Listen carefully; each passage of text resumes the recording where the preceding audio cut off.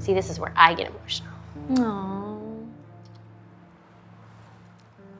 Because it's hurtful.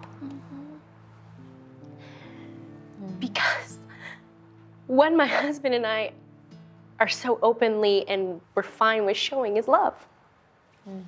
Love. But people choose to look past the love and spew hate. That's what hurts me.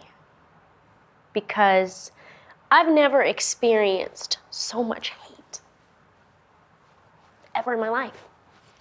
Ever. Jeez. Like, what do they say? I get called white man's whore. The new one was... God, Tamera. Oh, yeah. Back in the day, you cost $300, but now you're giving it to them for free. Like, stuff that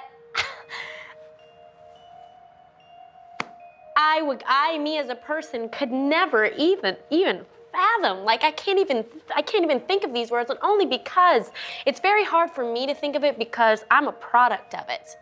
Yeah, my mom is a beautiful black woman and my dad is an amazing white man. And I grew up seeing a family. I didn't grow up seeing, the white person. So it's very shocking to go through this.